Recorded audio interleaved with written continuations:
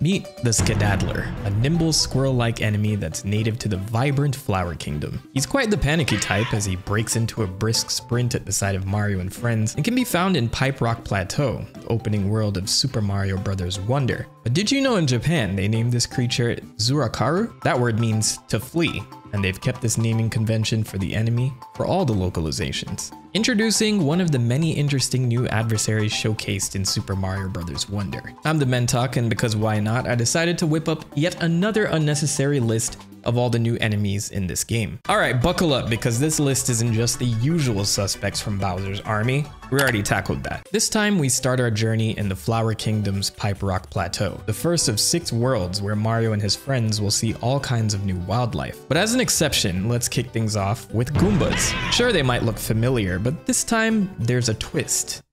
They bite. The developers of Wonder brought this animation into the game since they heard from Miyamoto himself that Goombas biting was originally intended for the first Super Mario Bros. Game. Now, we're able to show those expressions. That Goomba looks so well then.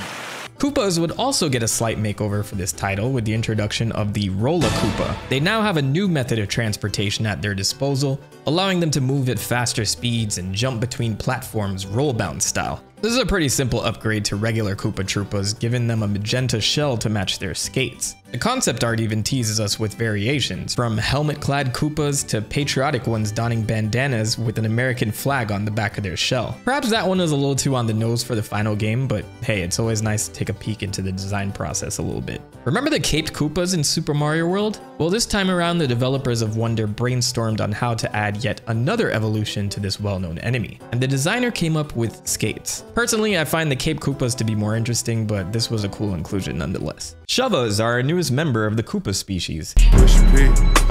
These are large Koopa enemies that seem like a fusion between Hammer Bros and Sumo Bros. Known as Oshidashi in Japan, meaning to push something out, these Koopas are mainly here to try and shove pipes to ultimately squeeze Mario between a rock and a hard place. This enemy was probably put in the game to telegraph the new mechanic of pushing pipes, because the player can in fact have a pushing war with this enemy. Try this with the elephant power-up and watch these Shovas buckle under your superior power. The French name for this thing is the best. Pusumo, a combination of pussy, oh shit, meaning to push, and sumo. As a side note, if you pre-ordered Super Mario Bros. Wonder, you were supposed to get a set of trading cards along with the game, and some asshole on eBay is already selling Elephant Mario for over $4 grand. Either way, these trading cards have some short bios on them that I'll refer to from time to time. Like right now. Bulrush. This rowdy enemy charges as soon as he sees Mario or his friends, but it's not great at stopping. Bulrushes seem like a mixture of a dinosaur and bison and take center stage by stampeding during the Wonder effect in a few different levels. In Japan, they call it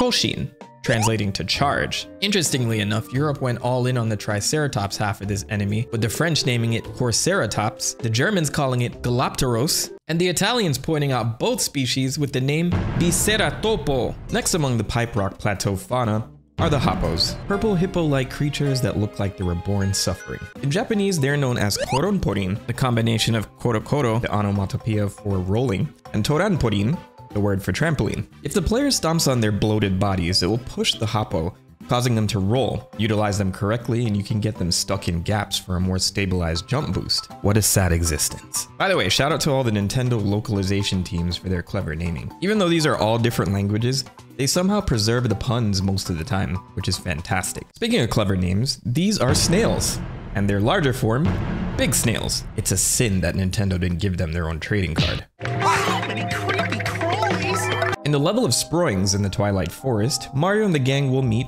Sproings. These acorn-like enemies have vines that burst out of them if the player gets close. Byon is their Japanese name, stemming from the word to describe a bouncing sound. I love the Chinese version of this one though, Sensual Guai, or a stretching monster.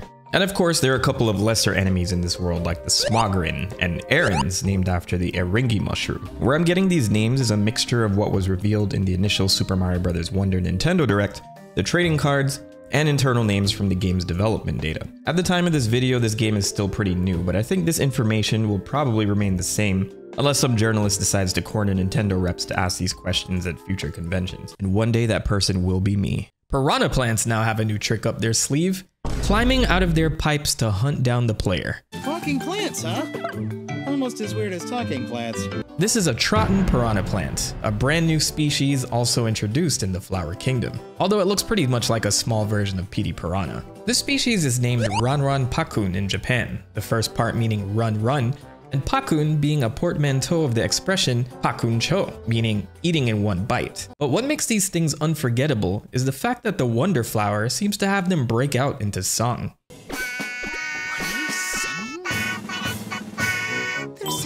Technically, this isn't the first time we've seen piranha plants sing.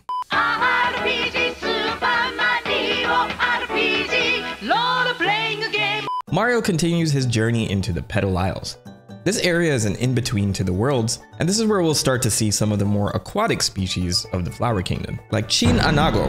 Not much to say about this one aside from it resembling a nudibranch or a sea cucumber. They pop out of warp pipes and serve as an obstacle to swim around. But they actually have two different names in the internal files for this game.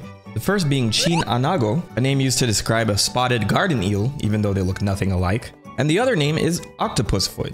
So maybe one of the devs thought this was the end of a giant octopus tentacle or something? Kinda terrifying to think about. So jumping in here to mention that new information dropped while I was editing. A Japanese strategy guide released for Super Mario Bros. Wonder, and it gave this particular enemy an official name. Shiumiu is the name, an anagram of Umiushi, which means sea slug. So if they're starting to name these within the strategy guides, I'm gonna assume there's gonna be English official names for these enemies at some point in time. I guess we'll see, but back to the video. Smackerels!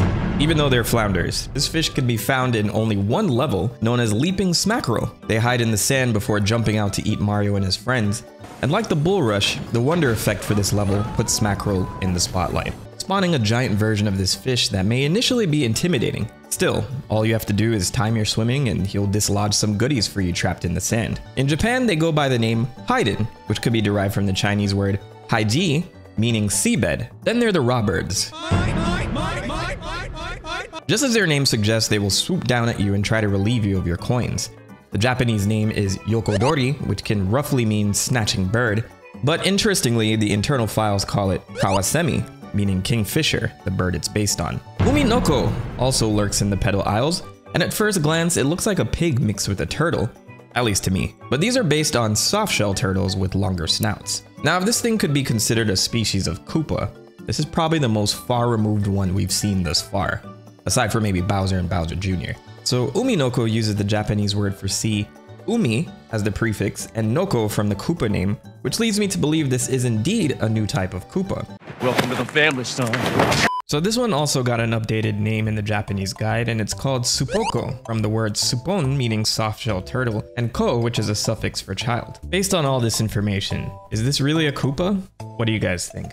Blewbirds are birds that will use their beak as a blow dart. Once this beak hits the wall, it extends into a pole that the player can use to jump onto.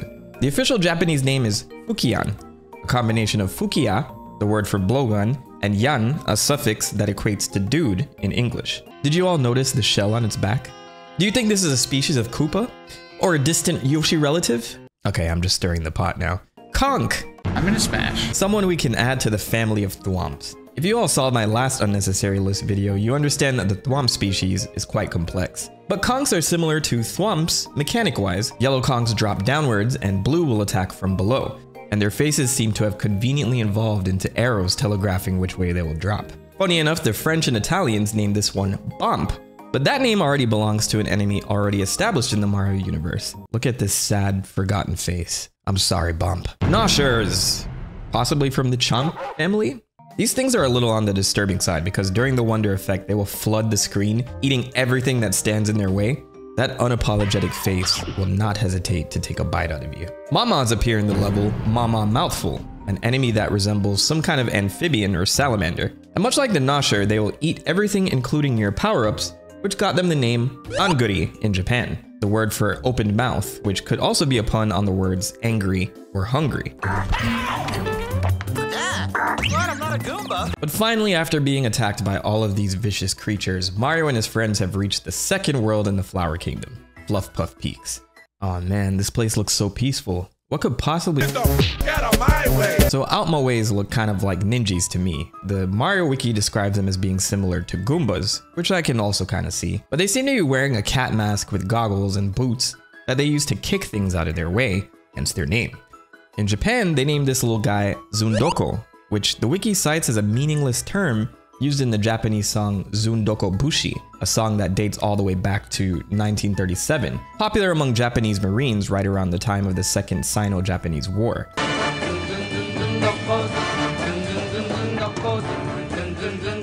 And other sources say that the meaning of Zundoko is unknown, but the best guess is that the word is meant to simulate the sound of soldiers' boots while marching. This could certainly be applied to our friend Outmaway here, so I'm gonna say that was Nintendo's intention. Other languages went with whatever expression worked best for kicking shit out the way, making this one of the most interesting new enemies for me on this list. Pokipedes are these caterpillar-type enemies that seem completely blind and throw punches at anything in front of them. Equipped with boxing gloves and helmets all down their body, this enemy seems to be a type of wiggler, though this isn't exactly confirmed. Hebimushi, meaning snake insect, is their Japanese name, which I find interesting because neither the English nor Japanese versions of the name reference punching at all. This is off topic, but the German name for this is Tausendschlanger, meaning 1,000 snakes. And it blew my mind that the German word for snake, Schlinge, is where we got the vulgar word for genitalia, Schlang. you good, bro?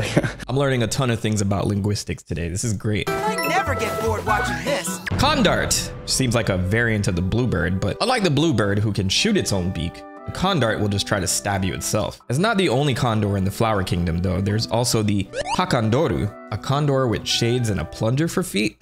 Okay, some of these enemies are a little phoned in, so let's keep it moving. Melon Piranha Plant. I found this one to be so clever for some reason. The design just fits the piranha plants so well. These obviously are variants of the piranha plants that look like watermelons and spit seeds at the player that can be used to get a jump boost. If you've played the final level of this game, you know how infuriating timing this is. Next up is the Lakitu Trio. This isn't necessarily a new enemy, but it looks like the Lakitus came up with the idea to fuse their clouds together. Hey, yo! They aren't necessarily bad though, because during the Wonder Effect, they have a change of heart and decide to throw goodies at the player instead of spikes.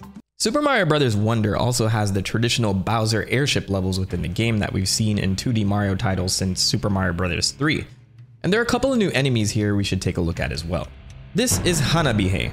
So this thing doesn't seem to have an official English name yet, but it definitely is a new species of Bobomb.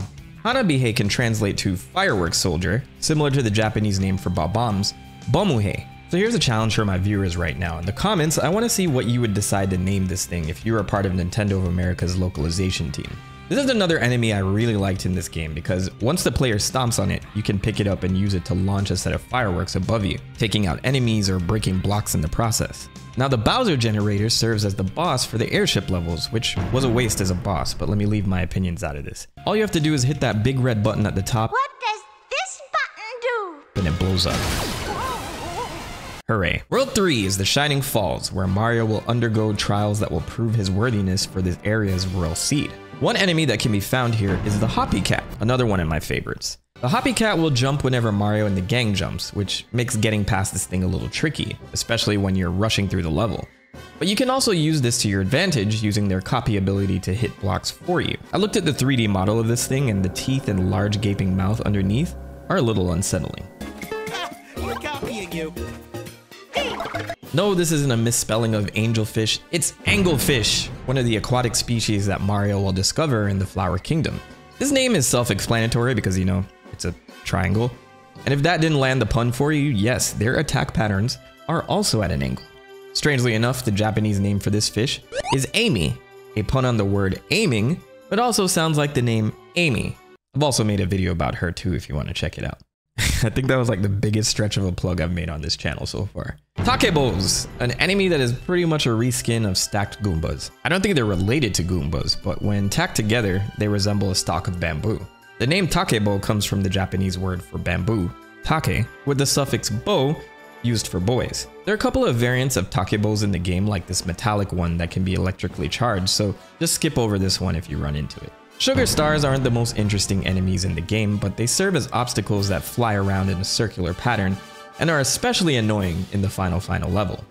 I bring them up because the Japanese name for them, Konpe, is based off a type of candy called Konpeito, which seems to be what Starbits from Super Mario Galaxy was based on, which gives feeding Lumas these things a whole new context for me. My mind is blown. Now we've reached World 4, yet another desert world for Mario to explore, and one of the first enemies we'll encounter in these dunes is the Armad. Named after armadillos, these enemies will basically spin dash at the player. But enough about them. Damn! Let's get to one of my favorite enemies in this world, the Mumsy. This one is self-explanatory, but it was so satisfying jumping behind this thing and unraveling it. It made me want to continue hunting down and destroying these mummies, even if they weren't in my way. In Japan, the name doesn't reference a mummy at all though, instead calling them maki-maki, deriving from the word maki, meaning rolling up a sheet or paper. Blooms also debut in this vast desert. A fish out of water type enemy that also looks like it's in complete agony. These things can't even damage the player, but for the level Blooms of the Desert Skies, Blooms are everywhere, raining from the sky, being launched at you, and during the Wonder Effect, impeding your path to the Wonder Seed. The team at Nintendo named this one Busuke, which the Mario Wiki suggests comes from a piece of the word fusen for balloon and ske, which is a common ending for names of Japanese males. It's strange though, because the internal files for the game labeled this thing Killer Balloon or Balloon Killer. Killer, or Akira, is the Japanese name for bullet bills, and if you look carefully, blooms are being formed and blasted out of these cannons that heavily resemble the bill blasters that launch bullet bills. It's subtle, but blooms seem to be a distant relative to the bullet bill family. Also lurking in the deepest depths of this desert is an entity known as Dark Mario. Exclusive to the Wonder Effect in both Color Switch Dungeon in World 4 and Beware of the Rifts in World 5, Dark Mario is an extremely aggressive enemy that will chase down Mario and friends just to utterly destroy them. We've seen this idea played around with before with Cosmic Mario in the Super Mario Galaxy games and Super Mario 3D Land, but most of those encounters are just races to the end of the level. This apparition is out for Mario's throat. What's up, baby? Take me out to dinner. And finally vanishes when the player grabs the Wonder Seed. I didn't know this until doing my research, but you can actually kill Dark Mario if you hit it with 50 fireballs. But nobody has time for that, just outrun him, bruv. I tested this out myself, by the way. I know this is World 5, but the Japanese name of the level Beware the Rifts can be literally translated to "Don't touch it, it's dangerous, a black shadow approaches." So while the internal files label this entity as Mario Dark and Kage Mario, meaning Shadow Mario, the level title is a little bit more subtle, calling him a looming black shadow instead. I find it interesting that 1, Dark Mario only appears during the Wonder Effect, and 2, it doesn't matter what character you pick, the entity is always Mario. So this has me question what the Wonder Effect is precisely. Could the Wonder Flower be manifesting an exaggerated version of the user's surroundings, or is this a psychedelic trip that the flower has the potential to make a reality? Either way, Mario may have some internal demons that he needs to sort out here. Tsubo-chan is the last enemy from World 4, a purple snake with a Winnie the Pooh honeypot on its head, and though it lacks an English name, Nintendo could do a very funny thing and name it Pothead. But doesn't this remind you of the Rex enemies that debuted in Super Mario World? It's been a while since we've seen those things. So now that Mario and the gang have cleared all the sand out of their shoes, they move on to World 5, the Fungi Mines. In their journey to save a team of poplins that are stuck deep within the mines, the player will also counter some new enemies here. The first is Taily, and these things are a lot of fun to interact with. It's an enemy based on a pitcher plant with a vine that hangs down for the player to use to swing ahead. Grabbing a Taily has this satisfying and responsive snap that will launch the player forward and annihilate the Taily in the process. This enemy is very simple, yet effective. The Boos have set up shop in the Flower Kingdom as well, in a level called Light Switch Mansion. And while King Boo makes his first appearance as an enemy in a 2D Mario title here, I'll draw our attention to a brand new addition to the Boo house. Moving Door. I'm sure this may have left an impression on some players. As you attempt to find your way out of the mansion, these enemies disguise themselves as warp doors, but if the player gets near, it will start screaming and ambush them. This thing can even jump, but if you manage to stun it, the moving door can be utilized as a legitimate warp door. So do you guys think this enemy will serve as the new Mario 64 piano for the next generation? Next is the Dark Koopa Troopa. Technically this enemy still needs an official English name, but I'm gonna assume it's that since it's Dark Noko Noko in Japan. Appearing in Beware of the Rifts alongside Dark Mario, these Koopas are also dangerous to interact with and cannot be stomped on. Could not stomp Koopas. I'm sorry, Chris Pratt. And though the final model of this enemy is a Dark Koopa with red eyes, there's an unused version of this model with sunglasses. So I guess this one wasn't intimidating enough for the final cut. Wubbas are these fascinating slime creatures that I feel the dev team implemented to flex the liquid physics of their new engine. They're mostly found in the Wubba Ruins level within the Fungi Mines, and this area is covered with goo and slime, something the Wubbas can seamlessly slip through if need be. During the Wonder Effect, Mario and his friends can fully transform into Wubbas, which allow them to do cool shit like stick to walls and ceilings. How's the goo taste? Then there are the Slide-Ons, another new member of the Thwomp family, depicted as a baby with a pacifier. This Thwomp-like enemy will damage the player when the ruins tilt from side to side, and they also come in different sizes. So here's my theory. All members of the Thwomp family are born as Slide-Ons, and then slowly evolve into other things like Konks, Bomps, and Womps. Don't take that theory too seriously. But this is one of the few enemies in the game that have the same name in Japanese. You'd interpret the name in English as a play on the word slide-on, but in Japanese, it combines the words slide and don, the onomatopoeia for colliding sounds. Cool, right? So after we've saved these poplins, we finally reach World 6, the Deep Magma Bog. A vast catacombs of caves, fire, and liquid hot magma. Goomba is an enemy you'll encounter down here, and it seems to be a bee with a rock shell wrapped around it. It's a minor inconvenience within these levels and can be dispatched quickly, but the exciting part comes from its name. It seems to be a combination of Rumble and Goomba, which suggests that this is a form of Goomba, but it's not just the English name that did this. The Chinese, German, Italian, and Korean localizations of the name all incorporated Goomba into it somehow. But I also turned to the Japanese name for this, Gorobo, a combination of the sound for rolling, and bo, which is a suffix for guy. If you guys remember from my previous list, Goombas are known as Kuribo in Japan, so the naming here would be a reference to that. The same goes for Takebos as well. Either way, I'd leave this enemy off the Goomba list until we get further confirmation. Rars! A new set of fire enemies in Wonder, only appearing in the levels Rars and the Ruins. These fiery creatures are related to lava enemies we've seen in previous Mario titles like the Blarg and the Magmarg. These creatures are named after a groaning or roaring sound in both English and Japanese. Blargs would be known as Unbaba, the Un part referencing a groaning sound, and Baba meaning hag, which probably refers to their witch-like face. So the Rars here were named Uran, with Ran being a reference to long, the Chinese word for dragon. Most languages reference a dragon in the name, but here's a shout out to the Portuguese for keeping it a buck and calling this thing Leomarg, because it does look more like a lion to me. Then there are these things, Morocons, which must have been included just because someone was eating popcorn at the office one day. Sentient popcorn is a fun idea though. Revers are a new type of dry bones enemy. It's a dog-like creature with a leash that the player can grab and pull, launching the enemy forward when they let go, hence the name. Now based on their name, it seems we've mostly agreed that this is a dog, but in Japan it's called Chorochu, the chew part using to reference a mouse squeaking. No matter how much I look at this thing, I can't see a mouse, but it wasn't just a Japanese name. The Chinese, German, and Korean translations all reference a mouse in there. Maybe the leash is meant to resemble a rat tail? I never get bored watching this. Now before I get to the final set of enemies, I did miss a few minor ones. Ho-Hos, Snoodles, Cloud Piranhas, Expert, Fire Spike, Jump Toge, Hot Hot Rock, Mera Mera, Rumble, and Mecha Koopa Mark II. Apologies to anyone who had a favorite in that list. I can't believe this! So with all the royal seeds, Mario and friends can approach Castle Bowser for the final confrontation. On the pathway, there are a few new enemies under Bowser's employ. Missile Meg, which has one of my favorite names in the game, are these really long versions of Bullet Bills. Huge shout out to whoever came up with that name because it's spectacular. They appear in Missile Meg Mayhem, and as they fly toward the player, they can use them as platforms to progress. As I mentioned earlier, Bullet Bill enemies are known as Kiras, or killers, in Japanese. So with that in mind, what was the awesome name they cooked up for this enemy over there?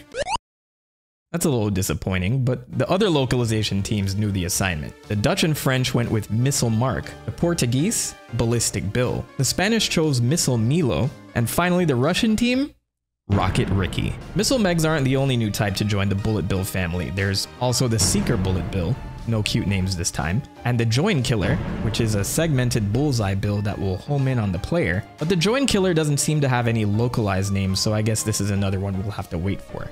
So before we get to Bowser himself, I suppose it's worth mentioning Bowser Jr. in this game. He serves as an occasional boss throughout the worlds of the Flower Kingdom, but while he's on the ropes during his fights, Bowser will lend him his Wonder Power. Personally, I really like the design of this form, even though the fights are a bit lackluster. His hair bursts into a green flame, his bandana seemingly turns into a real mouth, and he has this menacing aura that I think as a transformation should stick around for a few more games. But in this form, Bowser Jr. is able to manipulate the stage around him, giving the player a little bit more of a challenge in landing the last few hits. But this brings me to the last new enemy in this game, Note Piranha Plant. Okay, technically these are just projectiles in the final battle with Bowser. The last boss fight with Bowser is a blast to experience since it's structured as a whole rock concert and incorporates music and rhythm and all these other things. As I mentioned in my review of this game, this is one of the best 2D Mario final fights out there. And throughout the battle, Bowser will summon these Note Piranha Plants, which the player must avoid during the battle. But endure these barrages while timing your jumps properly, and Mario will emerge victorious, returning peace to the Flower Kingdom once more. And we all lived happily ever after. Maybe we'll see some of these new species again in future games, and personally, I hope we return to the Flower Kingdom once more with DLC or a sequel. A happy 2024 to you all. Thank you all for all the support in 2023, and as always, be safe. The Prophet has spoken. Come back again sometime, yeah?